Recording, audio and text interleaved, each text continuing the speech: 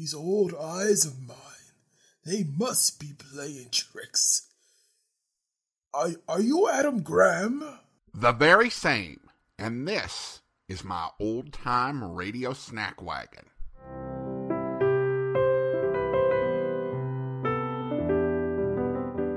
Welcome to the Old-Time Radio Snack Wagon, where we serve up a bite-sized portion of old-time radio. And now, here's your Snack Wagon host, Adam Graham. This week, we're serving up an episode of a series that many people enjoyed and that I've been meaning to serve again. Other plans have gotten in the way. But now we're going to bring you another episode of Family Doctor. From 1937, here is Episode 3, Error in Diagnosis. Hello there. This is the Family Doctor.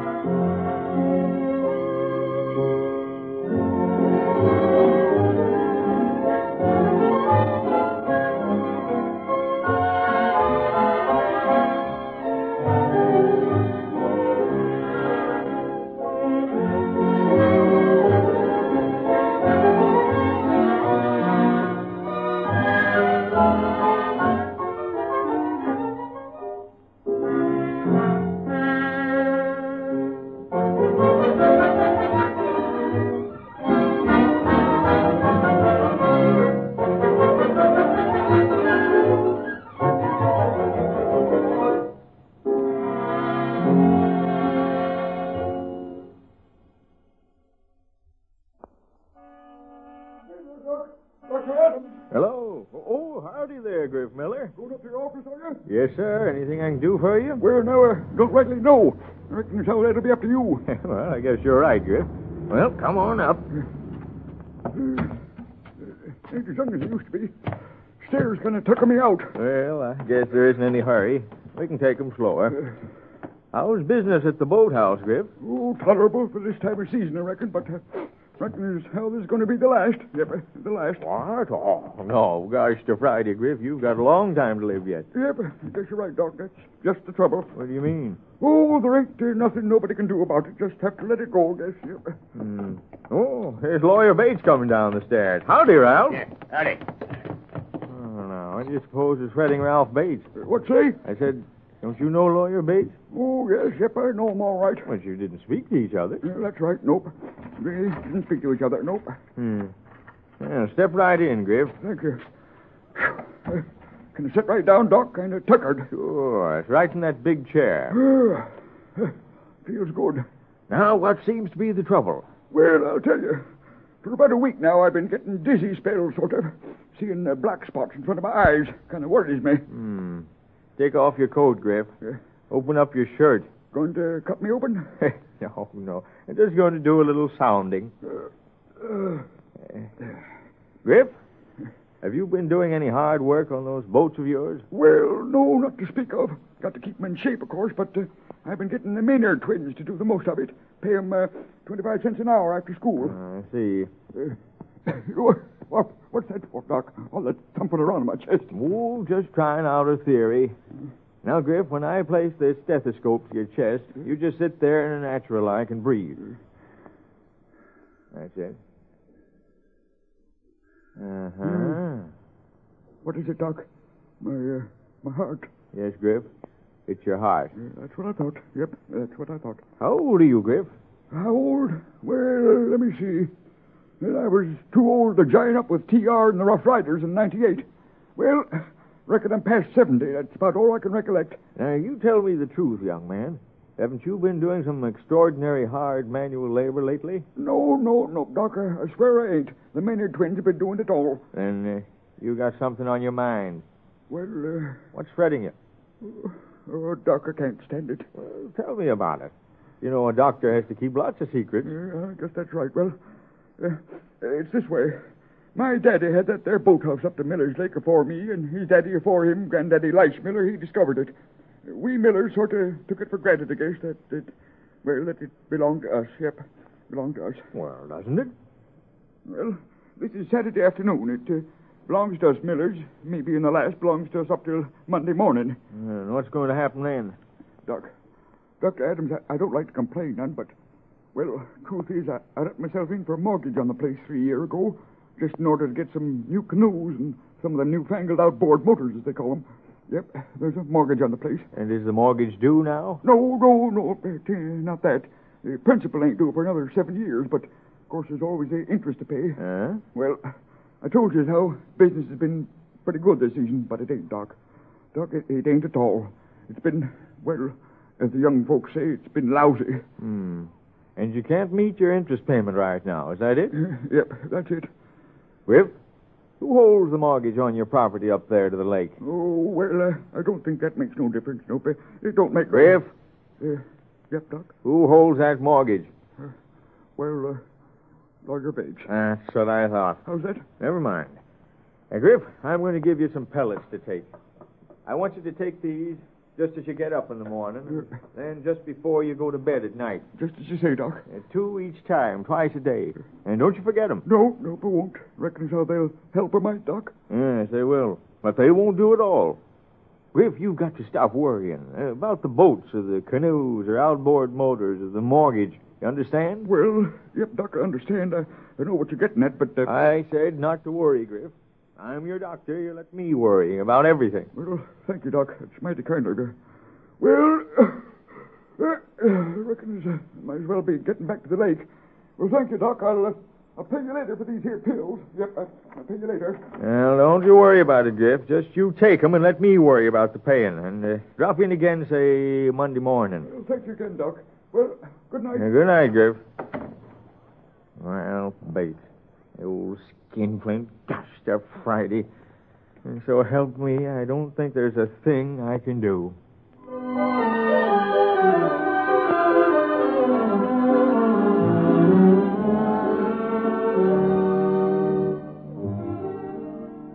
Well, Ralph Bates, what in the name of good and bad's happened to you? How should I know?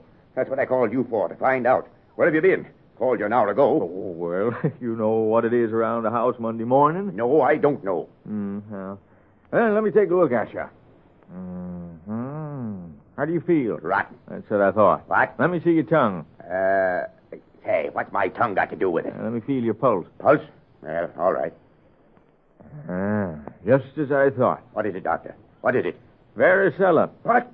Oh, good heavens, what's that? It sounds terrible. It is. It's chicken pox. Chicken pox. What did you say? Impossible. Chicken pox at my age. Impossible. No, it isn't impossible. It happens quite often. Sometimes it's quite dangerous, too, in men of your age, I mean. Dangerous? Oh, no, it can't be. Well, that's what it is. I'm certain of it. Chicken pox. And that means I'll have to place you in quarantine. Oh, yes, of course. But what? Quarantine? You can't do that. I've got business to do. Yeah. This is Monday morning. I've got a very important business transaction to take care of today. You can't put me in quarantine. No, Ralph, you mustn't carry on so. It's bad for your heart with chicken pox.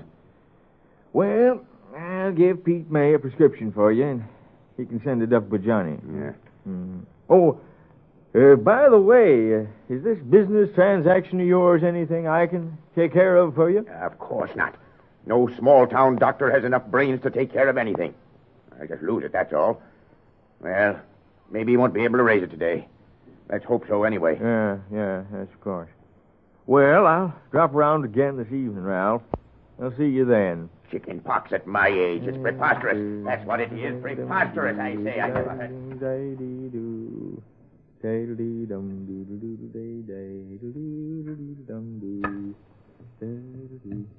Let me see. Where'll I put this sign? Right here, I guess.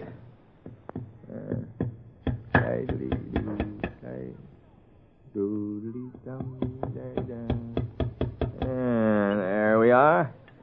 Nice and yellow. Quarantine.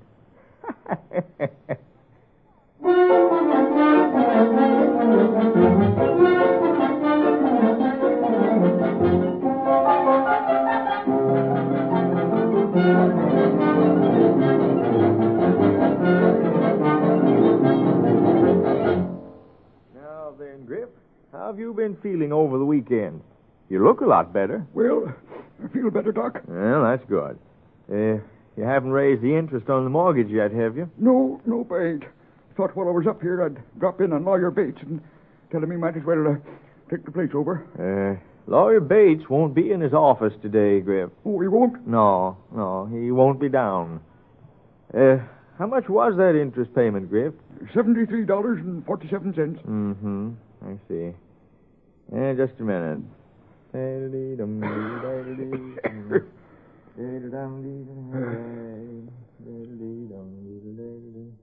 you are, Griff. What's this, Doc? A prescription?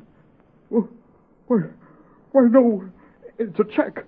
A check for $75. I'm taking a lien on your new canoes and motors, Griff. Oh. Take that check down to the bank right away. Get Judge Windsor to apply it against Ralph Bates' interest claim. Oh. And then go on back to the lake and take a rest. Oh, I can't do this, Doc. I can't. Listen, young man, didn't I tell you last Saturday to let your doctor do the worrying for you? Oh, Doc, how can I thank you? Say, by the way, Griff, haven't you got a lot of poison oak up there around Miller's Lake? Poison oak? Law me, Doc, there's tons of it. Wish I could get rid of it. Get rid of it? Oh, you'd better not, Griff. It may come in handy again sometime.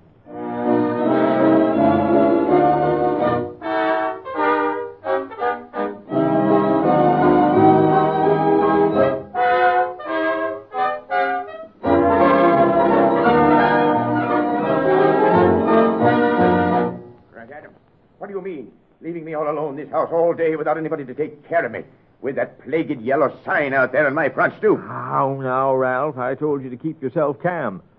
Let me take a look at you. There seems to be a little change. Change? Mm-hmm. It doesn't look like chicken pox this evening. What? What do you mean? What is it? It looks like poison oak. Poison oak? And you let me stay here. Let me out of here. I've got to find Sam Windsor. I've got to foreclose that mortgage. Mortgage? Say, that reminds me. I saw Griff Miller this afternoon, just after the bank closed. Griff Miller? Yeah. Told me he just paid the interest on his mortgage. Yeah, he felt pretty spry about it, too. Then it's too late. Say, by the way, speaking of your poison oak, Ralph, they tell me there's a lot of it up around Miller's Lake. You don't suppose that's where you caught yours, do you? Sort of surveying around, like? Grant Adams, you old fox. You did that to me a purpose. Why, what do you mean, Ralph? You made me think I had that plagued chicken pox just to give Griff Miller time to pay off that interest. You knew all the time I didn't have chicken pox. Ralph, don't you realize you're scandalizing my professional ethics? Professional ethics? You're a doctor, Grant, and as such you're bound to treat human ills. I guess you just can't help treating some of the mental ills of us humans along with the physical ones. Oh, now. I know I'm right. I can see it in your eyes. And Grant Adams, God bless you for it.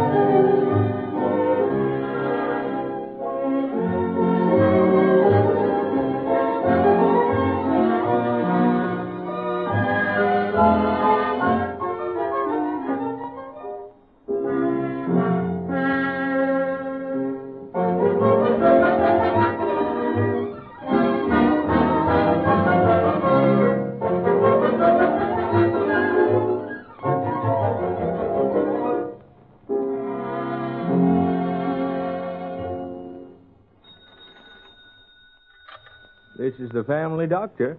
I'll be in to see you again right soon. Goodbye.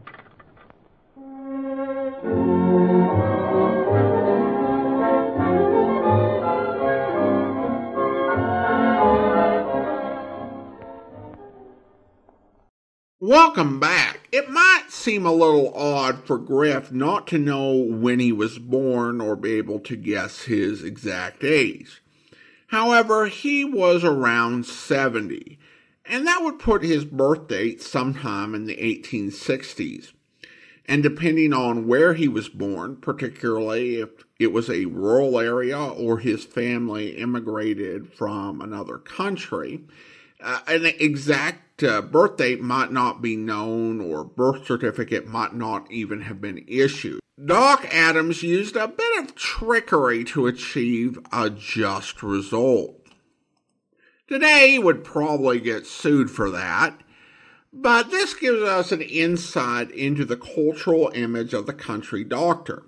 The idea was that the country doctor represented not just a medical service provider, but a community elder who cared for the whole community. Indeed, Doc Adams is talked about as the main doctor in town, and he'd have relationships with people of all classes and distinctions. Of course, even if he was sneaky, it's hard to fault him much. Lawyer Bates even admitted he'd stopped him from doing the wrong thing. The amount of interest that Griff owed amounts to less than $2,000 in today's money. Taking the livelihood and family business of an elderly man with no other means of support during the midst of hard economic times would have been a sure sign of extreme greed, a disease Doc Adams was happy to treat. It's time for me to close up the old snack wagon, but don't worry, we'll be back with another serving of old-time radio goodness before you know it. If you want to enjoy some of our longer form podcasts, you can feast away at my website at greatdetectives.net. Your emails are also welcome at adam@snackwagon.net. The Old Time Radio Snack Wagon comes to you from Boise, Idaho. Your host is Adam Graham. Sound production is by Rhines Media, LLC. You can listen to past episodes of the Old Time Radio Snack Wagon as well as connect on social media at our website at snackwagon.net. Email suggestions for episodes to adam@snackwagon.net. This has been the Old Time Radio Snack Wagon.